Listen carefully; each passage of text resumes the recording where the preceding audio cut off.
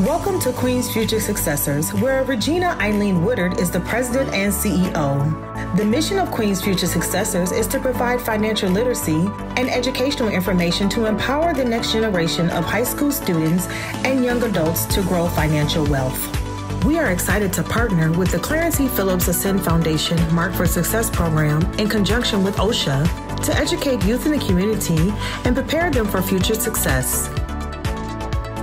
Queen's Future Successors is excited to share our jewels for success, which focus on financial IQs, saving for the present and the future, the basics of establishing a checking and savings account, financial wellness, creating a budget and managing expenses, and entrepreneurship. By the end of this program, youth will be economically empowered and financially savvy. We are excited about the youth in our program and look forward to what their future brings.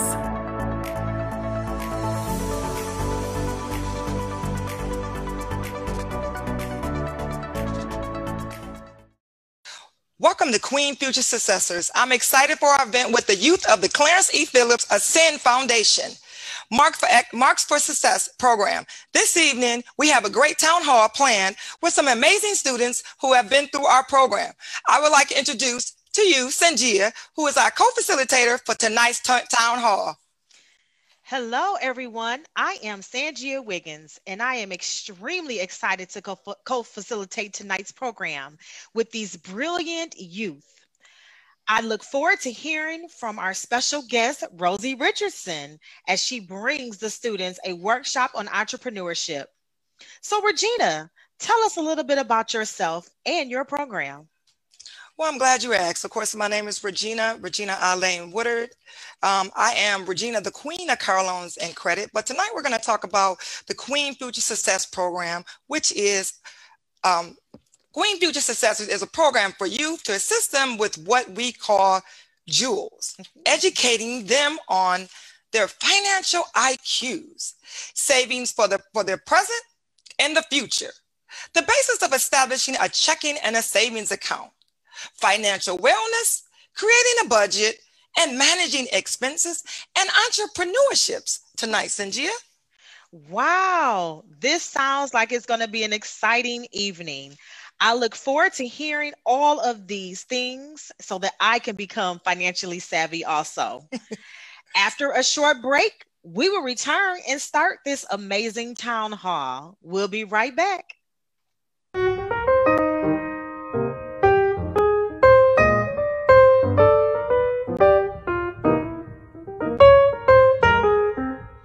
Welcome back to the Queen's Future Successors. So let's go ahead and get started. Please help us welcome 4 youth from the Mark for Success program through the Clarence E. Phillips Ascend Foundation. First, we have Madison Durham. Madison? Hi, I'm Madison Durham. I am the new president of the Truth Ascend Coalition. Nice to meet you, Madison. Next, we have Lauren McNair. Hi, I'm Lauren McNair, and I am the newly elected secretary of the Ascend Foundation. Nice to meet you, Lauren. Next, we have Michaela Powell. Hello, everyone. I am Michaela. I am the new vice president of the Ascend Truth Youth Coalition. Nice to see you, Michaela. Next, we have the one and only gentleman for this evening, Mr. Brian Becks. Brian? I'm Brian Becks. I was the former vice president of the Ascend Youth Truth Coalition. So I hope that you all are so excited as I am about tonight's town hall. So why don't we go ahead and get started? I will turn it over to Regina. So students, let's have some dialogue tonight. Let's test your memory. I'm excited to test your memory. So my first question is, how did you cash your check before you started the program? And how are you doing it now? And what is the difference? Okay, so about 2 years ago, when I got my first job and finally got my first paycheck, I didn't have a bank account yet. So I went to the store to cash it. And I was really confused because after I got my money back, it wasn't the same amount as what was on the check. And I counted it 10 times to make sure I wasn't tripping. But then my mom told me that when you cash your check in the store, they take some of your money. And I did not like that. at all. So now I have a bank account and I just put the check right into my account and I get all of my money, thankfully. So that's, you know what, that's a great point. You know what, the thing about it is that when you're young, you learn. When you're young, you learn. So they took some of your money and you got smart when you got with the program, like, I'm going to open an account, right? So now you get all your money. You know, I'm glad you said that because I believe in getting all my money too. So that leads us to our next question. Let's see, again, testing your memory and to see if you all were paying attention in the program. Debit cards versus credit cards. What is the difference between the two? I'll take that one. Okay, yes, Mr. Bex. Okay, so a debit card, when you swipe your debit card, that comes straight out of your account. So a debit card is usually like the Visa logo, and you swipe it, it comes straight out of your account. With a credit card, you have to apply for it. It's different things you have to do to get it, and then you have to pay interest on it. Unless you pay it right back, you have to pay interest on it when you swipe that credit card. Oh, hey, Regina, you all did a great job educating these youth on what the difference is. So I have a follow-up. So is it the debit card or does it come out of your checking or your savings account? Your checking. Yes, you got it. Ding, ding, ding. I need a bell. Right. Ding, ding, ding, ding. All right. Excellent job. Excellent answer. My next question is, before starting the program, did you know about creating a budget and balancing your expenses? How are you doing it now? I'll take that question. Yes, before I did the program, I did know how to do a budget and balancing my expenses as well. My parents, they're not so ones. They're like, okay, if you're going to go shopping, you got this limited amount and you got to work with what you have. So I knew that if I was going to go out and let's say my mom gave me $250, I'm not going to spend it all at the mall. I may have some left over, maybe a good 50 to 100 just in case I wanted to get something to eat or something. But I knew that I had to budget really well because I was going to be at the mall all day and I probably was going to be with my dad for the weekend. So I knew that I had to really space out what I bought within the day. And then balancing my expenses, I knew that out the week, I don't really spend a lot throughout the week. So I may get some food, or usually I'm in school most of the time. So when I leave school, I'm going to cheer practice. I'm not really going nowhere to spend anything. Maybe I need to join cheer. Well, me too. Am I too old? No. That'll stop me from spending money. I think I might join cheer.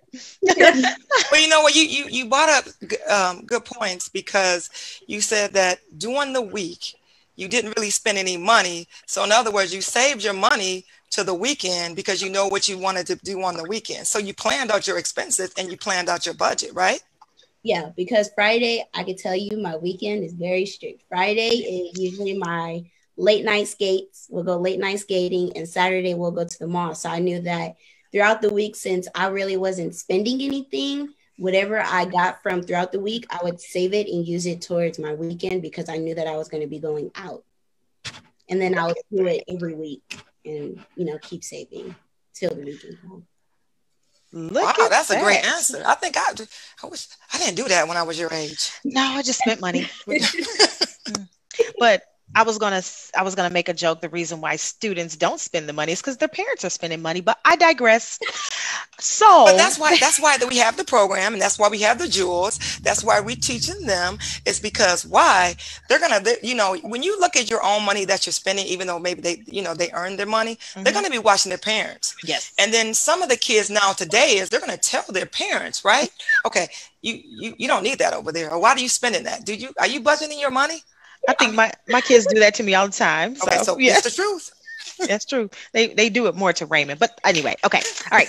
So you mentioned something like Regina said about saving. So my next question, to see if you all remember this, is how important is an emergency fund, or what is an emergency fund? I got that one.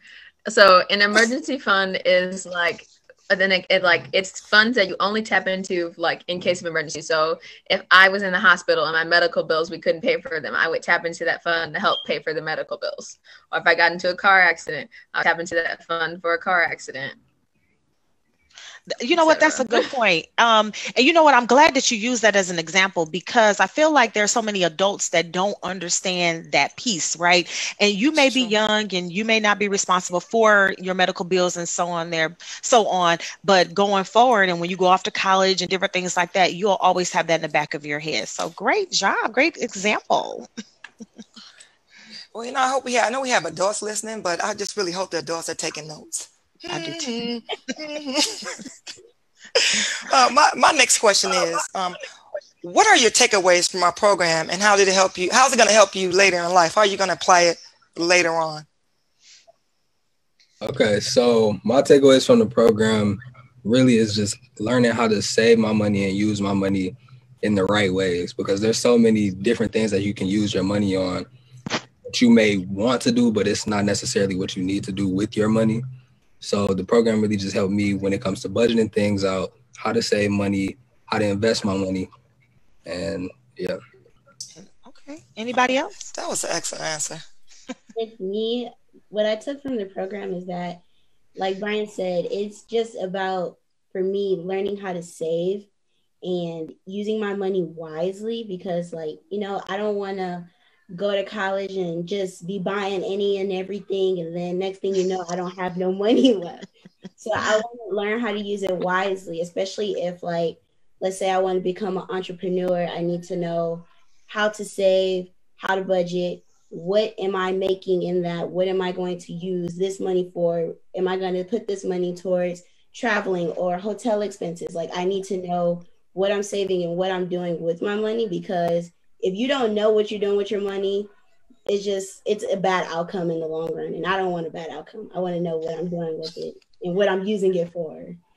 Hey, Michaela. Wow. Sorry, I'm just being real. She said she's being real. Yes. We're going to check back in with her in 10 years. Wait, we're going to check.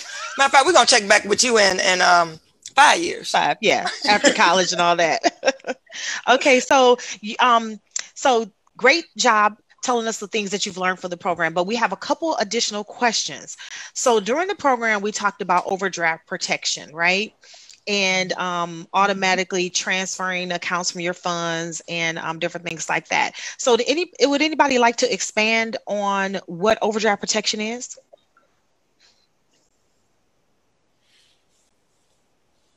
Okay, so let's see.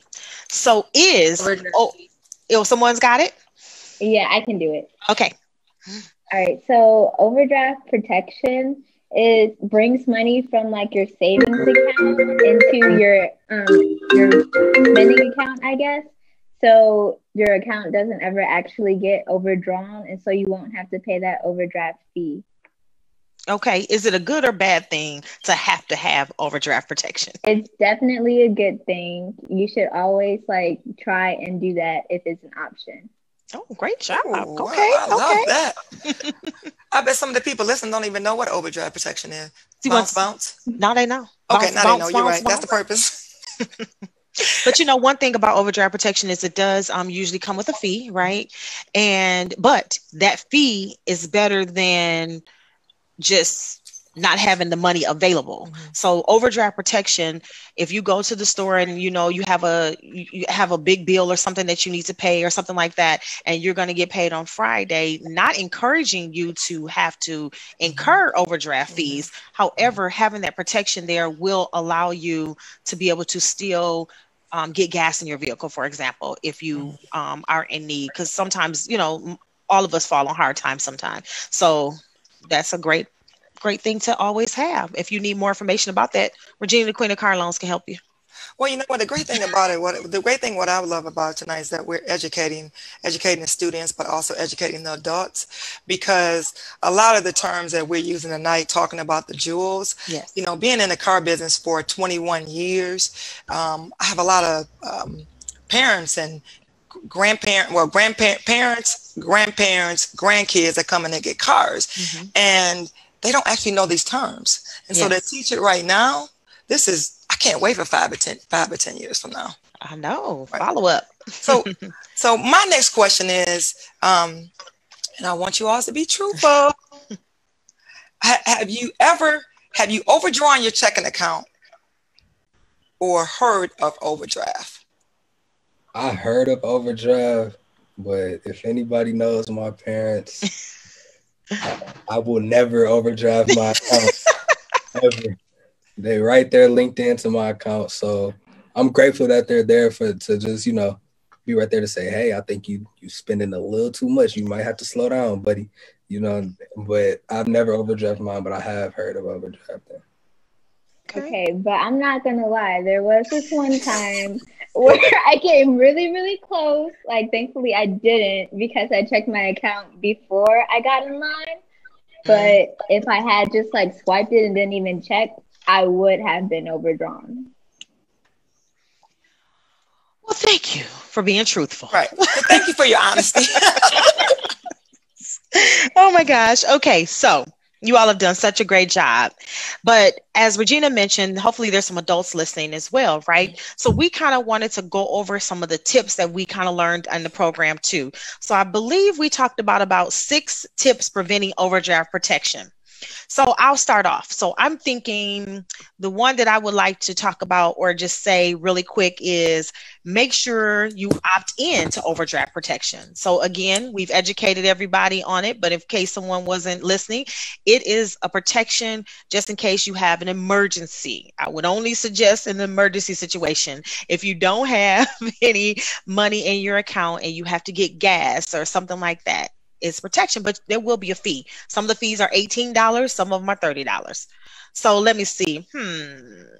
Anybody have any other idea of one of the 6 tips? Oh, and some are 35. Oh, don't go to that bank. I have one. One of my tips was just to watch your account on a regular, just so you don't overdraft. Just to see how much you can budget out for things as like groceries, gas, like Michaela said, going out on the weekends. Just watch your account to see what you're working with. Okay. I like that. Watch your account to see what you're working with. I have one. Mine's is set up alerts for your low balances. Like when your account, when it's logged into your phone, there are certain alerts that you can set that will tell you or just let you know that your account balance is getting low. So you may want to just for a protection way, it helps you stay leveled so you don't go into, a low balance at all. She said stay leveled. Stay level. Stay level. But I have something to say. Wow. If you have more than 10 dings, no, I'm just kidding. No, you might want to reevaluate. But no, that's a great point, Michaela. Any other tips? Yeah. Like if you deposit or transfer your money, it's right after you get an overdraft fee, try to make sure you're keeping up with your overdraft fees and not letting them get out of hand. Mm-hmm. That's a good point. It's there to protect, but it can really get out of hand, like you said. And if you keep using your card, then you're incurring more. $35, you said? Yeah, but you know what? Let me just say this one point. This is just a tip. Mm-hmm. If you do overdraw your account, don't just accept that overdraft fee. Make a phone call to your financial institution and beg for forgiveness. I made a mistake. This is just my first time. Sure. Just I'm not gonna not beg, but you asked to because they're either say yes or no. They'll waive the fee. Yeah, sure. And I mean that's $35 or $30 or $18 back in your bank account. Ching ching, ching ching. Alert. So and that's anything you do in life. You want to, if you make a mistake, can you do something about it? You know what I mean? Just it's like you saying you're sorry, but money's going back in your account. You made a mistake because you're human. Own up. Any other tips? Own up.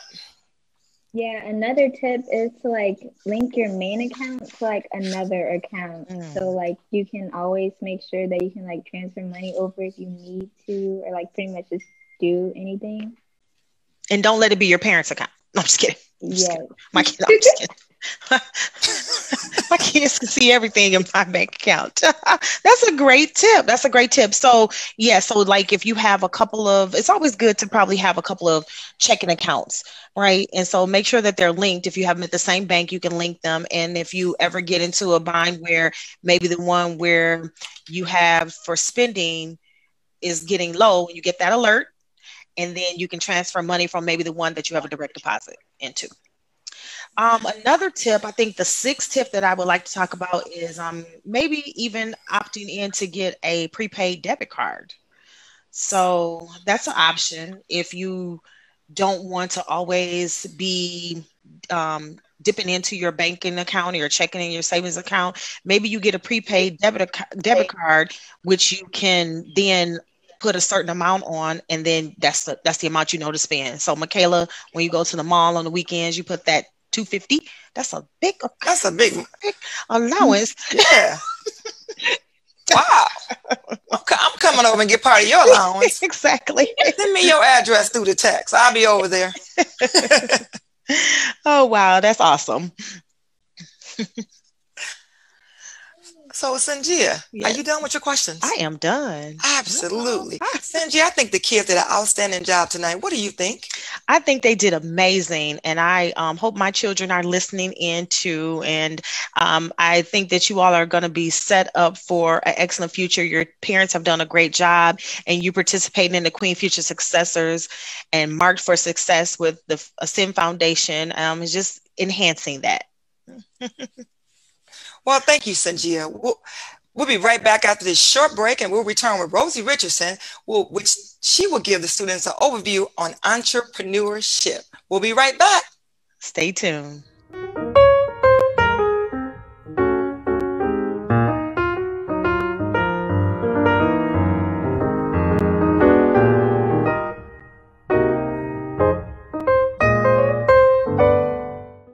Hello and welcome back to the Queen's Future Successors event tonight, Town Hall. We hope that you're enjoying yourself and getting some jewels of knowledge. So next, I would like to introduce to everyone Miss Rosie Richardson. Rosie attended Whittier Jefferson Junior High in Pontiac and Pontiac Central. I'm going to say go Chiefs. I'm not from here, but I'm going to say it. I'm just going to say it. I do. I know what team it is, right? She also attended Oakland University. I'm pretty sure you're a pioneer like me. Yes. With a Bachelor of Science and a Master's degree of Arts in Teaching. You also attended Wayne State University and we received a School of Administration, Michigan Certification Teaching and Administration. You were also a principal, is that correct? Yes. A teacher, an adult education GED coordinator, and you are also an advocate for Beyond Scared Straight. I remember that. Vision impaired person support volunteer, community service projects at Pontiac Library, Public Library, a consultant for college admissions, scholarships, high school ACT prep. That's good to know as well, especially for the youth on this call. Emily's List member, Ready to Run Michigan, and Oxford University publication in Oxford, England. Please help me welcome Ms. Rosie Richardson. Thank you, Ms. Wiggins. I appreciate that. And I'm just excited to be here this evening. And of course, our youth are our future. And I just wanted to let them know that as we talked about, you guys talked about financial literacy, it goes into some of the things that you need in order to have the avenue of becoming an entrepreneur. An entrepreneur is very important. Some young people think about being an entrepreneur like, oh, am I going to let someone down initially because I'm not going to college? That's not necessarily true. Everyone does not need to go to college, okay? You may need to take a class or two or some kind of program that'll initially prepare you for being an entrepreneur, the business course or planning and so forth, but you don't necessarily have to go to college in order to be an entrepreneur. The first thing you need to do is decide on your passion. What are you passionate about? You know, as you grow up through and you go through life, you think about all the things you did when you were in preschool or kindergarten, the little outfits you used to dress up in. And then you think about when you get to high school or when you get ready to graduate, okay, now you're going into the real world. What is it I'm passionate about?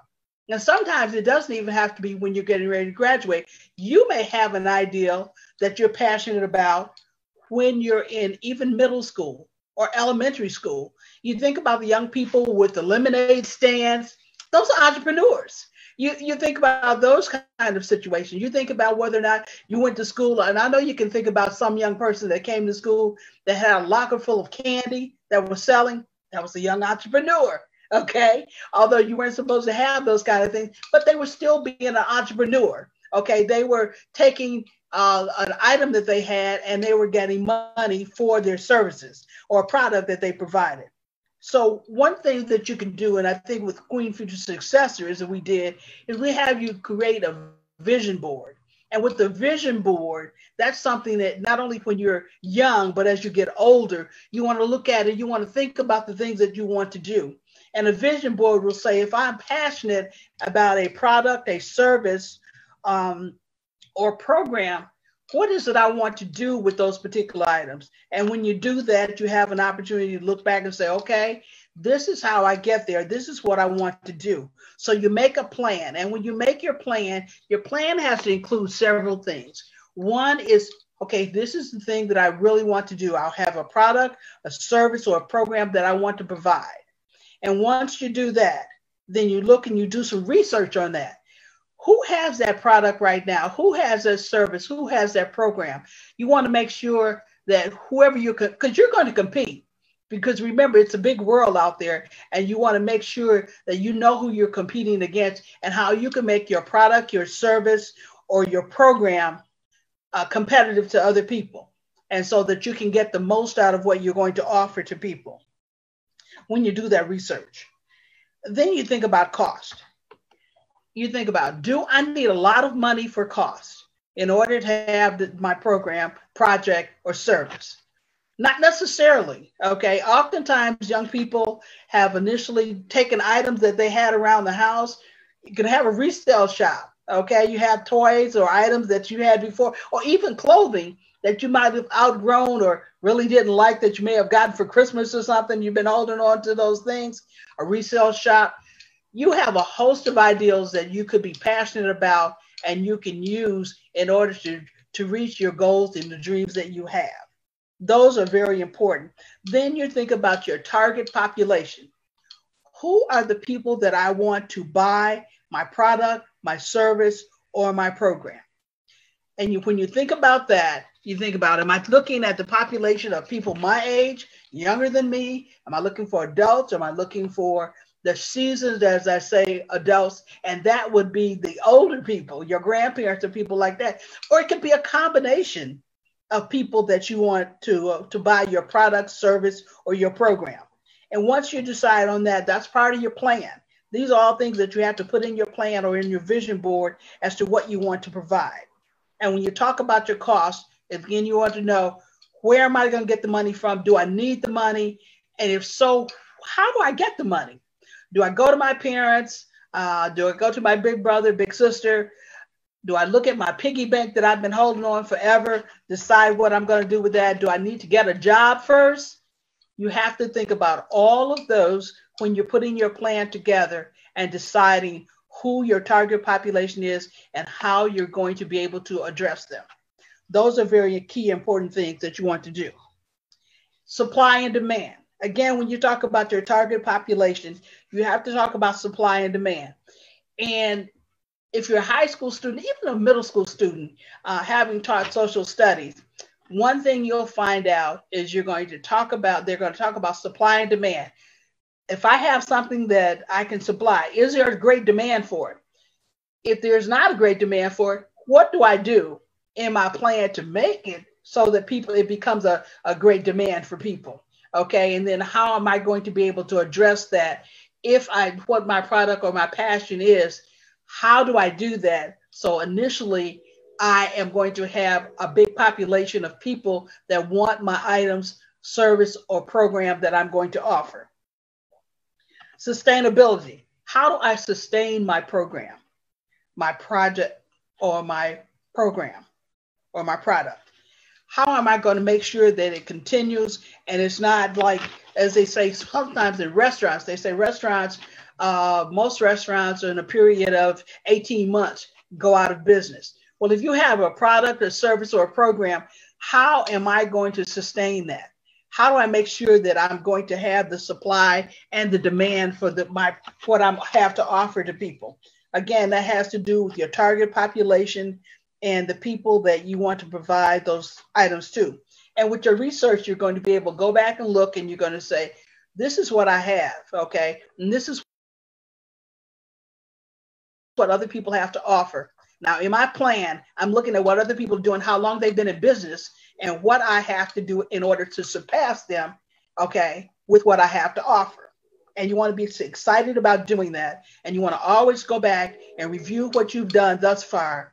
And within your plan, you have a checklist, the pros and cons of what it is you have to offer and what you've done in order to achieve your goals. That's very, very important. And where will you operate your business? That's important too. Am I going to operate from home? Am I going to operate from a storefront? Okay. Am I going to operate from a building in which I have to pay rent or consider at some point to buy? Or I'm going to share a building with someone else? All of those things have to be considered. And those are things when you do your research and you do your planning, you're going to go back and you're going to have to address all of those items one at a time to make sure you're sustainable in what it is and what you're passionate about. So those are very key things that you have. I could go on and on, but at this point in time, I want to give you an opportunity to think about some of the things that I've said. And I have one young lady that I have to smile at because I think I shared it. And I hope you don't mind, is that when she was coming up, I was passionate about her and her coming to school. And I went by her house to make sure she came to school because I was passionate about her. And I think she's passionate about the things that she wants to do. Okay. And so with that note, I just want to let you know that your passion is important. Becoming an entrepreneur is important. Financial literacy is important. And you have to think about all of these things as you plan for your future. And it does not necessarily have to include a 4-year degree. Okay. Well, thank you so much, Mrs. Richardson. I got some nuggets and some jewels out of that as well. So my family and I, we have so many different ideas of different things. So we are entrepreneurship spirits over here. So it is very important to have something that you're interested in doing. I really appreciate you talking about the supply and demand. A lot of people have ideas on different things that they want to do, but that's a good place to start first. What is the demand, and then will you be able to keep up with the supply that's needed? And can I just say this? Yes. One of the things with the Queen's Future Successor that we've done is we've had 3 phases that we have had young people come, and we've given them an opportunity to not only have their business plan in place, but we've given them the opportunity to present. They've had pop-ups and they've understood what it is. And we have initially given them an opportunity before they go out with their pop-ups is to see what it is to sell to a smaller population that we have targeted for their services and so forth. So we're excited about that and want to continue to do that and make sure that they have a starting point and a seed foundation for them to make sure that they make a difference in what they want to do as entrepreneurs, because we're excited about them and we're going to always be there and we're going to be able to. And one thing I did not say is be sure that you have a mentor. And the Queen's Future Successor, we have mentors there. So I have a couple of questions that I want to help facilitate to see if you all were listening to Miss Richardson. So let's see. First, Brian, how would you define entrepreneurship? I think being an entrepreneur is somebody who decided to open up their own business or give service to somebody else on their own without anybody else, like big corporations or things like that. Rosie, what do you think about that answer? I think it's a very good answer, and I think it's important because you're thinking about not feeding into someone else's ideal. You're taking your own ideal, your own business, and I think that's really important. And I think you keyed in on it. Thank you. Great job, Brian. So let's see. The next question I have is for, let's see, Madison. What do you need to be an entrepreneur? To be an entrepreneur, you need to have very good communication skills, and you need to create a budget and a managing plan. So like to get your product out there, you need to be able to market it to make it make people want it. And you need to have a budget so that you know, like, I can't spend over this. I can't spend on filming, I can't spend more than $30. And then on clothing, I can't spend more than $20. Rosie, what do you think? I think good, because you know what? You have to know what your overhead is. You need to know what your spending limits are, and you don't want to go over. So I think that was well answered. Good job, Madison. Great job. They were listening. Yes. All right, let's see. I have a couple more questions. So let's see. This one may be a little challenging. I don't know. We have some brilliant young people today. Let's see. Michaela, name 3 different types of entrepreneurs. Okay. 3 different types. I'm going to say you have the creator, the builder, and the operator as your 3 different entrepreneurs. So maybe it was just challenging for me and not you. You know, Who knows? Great job. Great, excellent job. I know a lot of people that are probably entrepreneurs that probably couldn't, off the top of their head, name those 3 off. Absolutely. Great job, Michaela. Of course, you're one of mine. So, Let's see. One more question. Lauren, it looks like you're up. Do you need a lot of money to be an entrepreneur? Why or why not? Okay, so that's kind of a complicated question, because it really just depends on what kind of business you're starting and like how much money you need for that business. So like, I guess technically the answer would be no, because there are some businesses where you do not need a lot of money. As Miss Rosie said in her presentation, like them kids who did the lemonade stands and sold candy in school, they didn't have a lot of money, but they were still entrepreneurs. So you really do not need a lot of money to be an entrepreneur. Ms. Richardson, what do you think? great answer. And you know what? I'm glad she remembered what I said about young people and starting out and not needing a lot of money, because you don't want to discourage anybody. Great job. So I have another question for you, Ms. Richardson. Yeah. So as we look at these wonderful, brilliant young people on the screen and think about all the great answers they've given tonight and how they were very attentive, what is one additional thing that you would suggest that they should maybe add to their?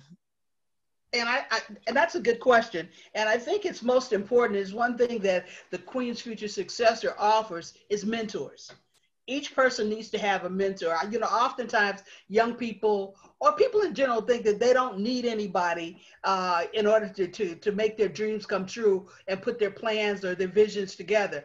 But it's so important, because when you have a mentor, that someone has probably traveled that path before. They know the do's and the don'ts, or they can give you some insight.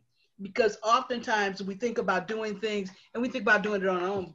But the Queen's Future Successor says, hey, we're mentors. We're here for you to help answer questions, provide you with the avenues of things that you need in order to move forward. So having a mentor is most important. And we want to make sure that those that are traveling that journey have a mentor.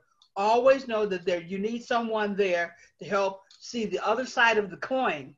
Okay. Mm-hmm. And always let you know that the grass may not be green on the other side because you see someone else doing it. And as long as you have a mentor, I can assure you, you're going to do well. And that's one thing that the Queen's Future Successor is very adamant about providing, and that's a mentor. So keep that in mind, young people. A mentor is very important. Well, this has been absolutely amazing. I appreciate you for stepping in and providing us, as well as the youth of these programs, some information on being an entrepreneur. I would like to say it has been a pleasure being a co-facilitator this evening. I am going to turn it back over to Regina Eileen Woodard, the president and CEO. Thank you. Thank you. This has been truly amazing. Even though this is a program that's geared in person, we have had to move to an online format, and I think it went well. I want to thank the youth in the program, our funding sponsors, OSHA, for making this a possibility. Thank you to our partner, the Clarence E. Phillips Ascend Foundation. I want to thank the youth in the program, our funding sponsors, OSHA, for making this a possibility. Thank you to our partners and Sanjia Wiggins. For more information on Queen's Future Successors, contact me at 248-431-2955 or go on social media, Queen's Future Successors, or to my website, queensfuturesuccessors.org. Thank you for joining us tonight and have a great evening. Welcome to Queen's Future Successors, where Regina Eileen Woodard is the president and CEO. The mission of Queen's Future Successors is to provide financial literacy and educational information to empower the next generation of high school students and young adults to grow financial wealth. We are excited to partner with the Clarence E. Phillips Ascend Foundation Mark for Success program in conjunction with OSHA to educate youth in the community and prepare them for future success. Queen's Future Successors is excited to share our jewels for success, which focus on financial IQs, saving for the present and the future, the basics of establishing a checking and savings account, financial wellness, creating a budget and managing expenses, and entrepreneurship. By the end of this program, youth will be economically empowered and financially savvy. We are excited about the youth in our program and look forward to what their future brings.